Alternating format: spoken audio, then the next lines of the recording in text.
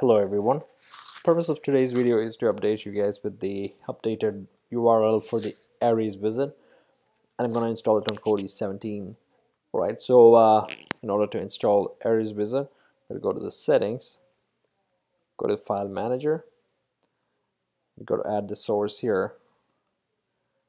Okay, got it copied here. So that's the link which you got to install. When type down here, can you click OK? I'm gonna leave the link in the description for you guys. I'm gonna name it ARES. Click OK.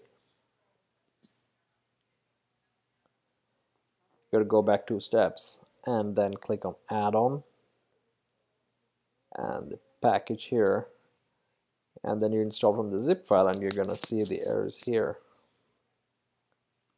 So click this one. Alright. Then you got to go to the install from repository once the extraction is done. Alright, let's go to the repository and you can see the ARES project here. Go down to programs, add-ons, and click the ARES wizard, and then you can install it from here.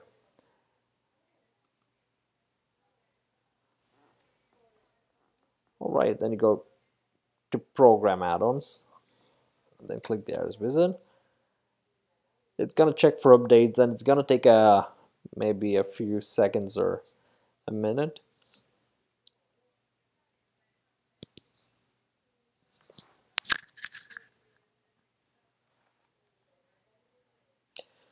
Okay, it's saying that I'm using an unstable version of Kodi. Just click OK for that.